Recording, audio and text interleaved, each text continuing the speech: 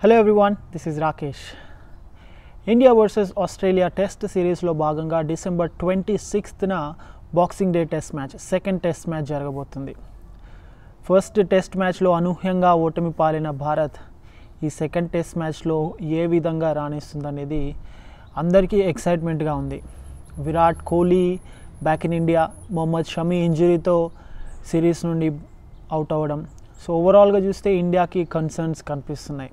వెరస్ ఆస్ట్రేలియాకి బ్యాటింగ్లో కొంచెం వాళ్ళు విన్ అయినప్పటికీ I would say Australian batting looks little bit week.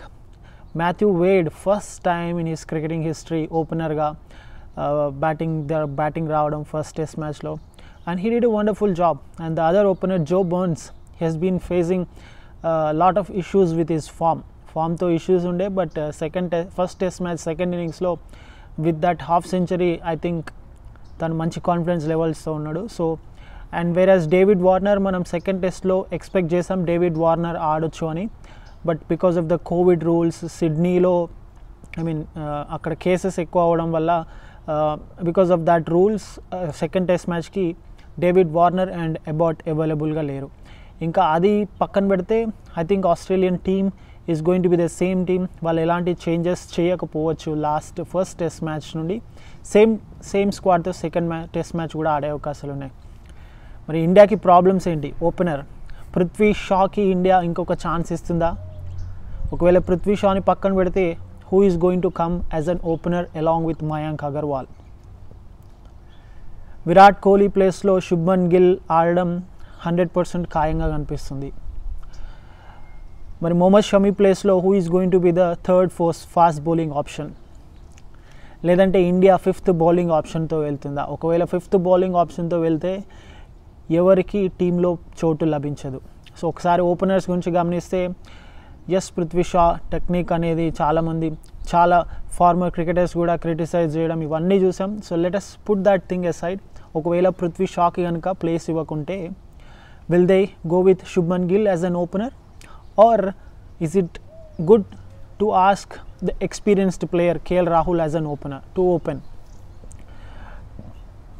KL Rahul career కనుక ఒకసారి గమనిస్తే తను చేసిన centuries I think 5 సెంచరీస్లో 4 centuries as an opener, 10 half centuries as an opener, 30+ test matches ఆడాడు. So experience really matters. ఎందుకంటే already first test match ఓడిపోయి second test మ్యాచ్లో కొంచెం ఆ కాన్ఫిడెన్స్ లెవెల్స్ అనేటివి తక్కువ ఉంటాయి. And most important thing is your key batsmen Virat Kohli is also not available.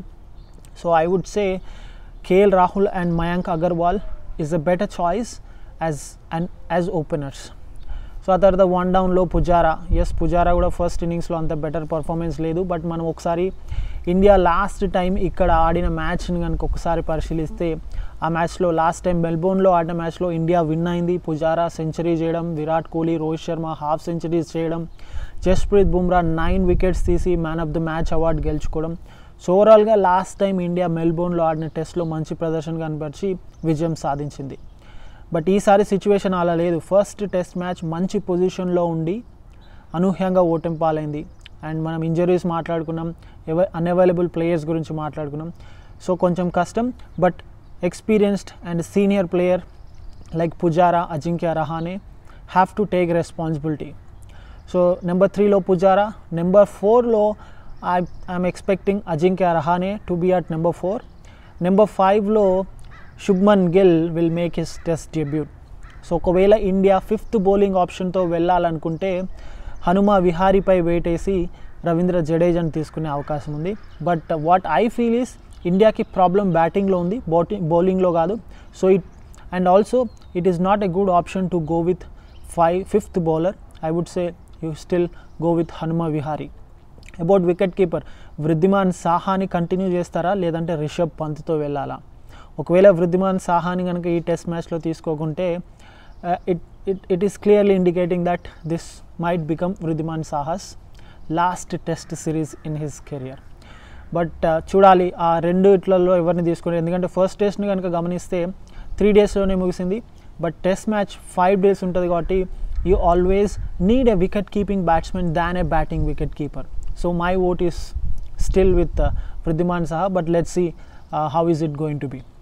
And then you have Ravichandran Ashwin, Umesh Yadav and Jasprit Bumrah. So third fast bowling option ఎవరు? Navdeep సైనియా, Mohammed సిరాజా? Mohammed సిరాజ్కి red ball cricket డొమెస్టిక్లో మంచి record ఉంది and practice మ్యాచెస్లో కూడా బాగా వేయడం చూసాం. Even in IPL ఒక గేమ్లో సూపర్బ్గా bowling వేసి అందరి కామెంటేటర్స్, ఫార్మర్ ప్లేయర్స్ మనల్ని అందుకోవడం చూసాం. So it is also a really hard choice to pick either Mohammed Siraj are Navdeep Saini. But I mean I don't really see any difference. ఎందుకంటే నవదీప్ సైని కూడా అంత పెద్ద ఫామ్లో కనిపించలేదు ఐపీఎల్లో కానీ ఈవెన్ వన్ డేస్లో కూడా. So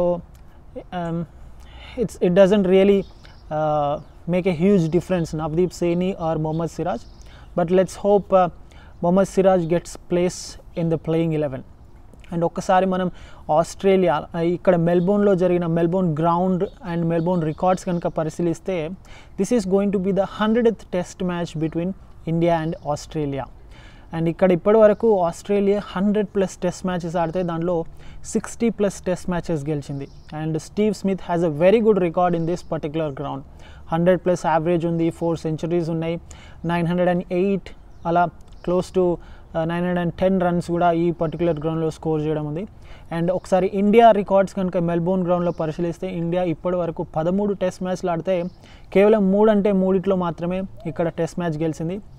1977లో India first time Melbourne cricket గ్రౌండ్లో టెస్ట్ మ్యాచ్ ఆడింది అండ్ ఆ మ్యాచ్లో గెలిచింది. ఆ తర్వాత 1981 somewhere around that, and then again 2018 Virat Kohli క్యాప్టెన్సీలో last time India win అయింది. సో ఓవరాల్గా గ్రౌండ్ కనుక పరిశీలిస్తే first session is really going to become very key for both the teams. Either India batting first journey, Australia batting first journey. If they can handle the first session really well, then that might decide the game as well. So ఓవరాల్గా first test match గెలిచి Australia ఒక పటిష్టమైన పొజిషన్లో ఉంది. First test match ఓడిపోయి అలాగే key players injury and Virat Kohli back to home, వీటన్నిటి మధ్య ఇండియా కొంచెం వెనుకబడి ఉన్నప్పటికీ India can still make a come back.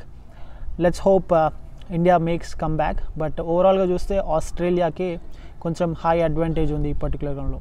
Thank you very much for watching this video.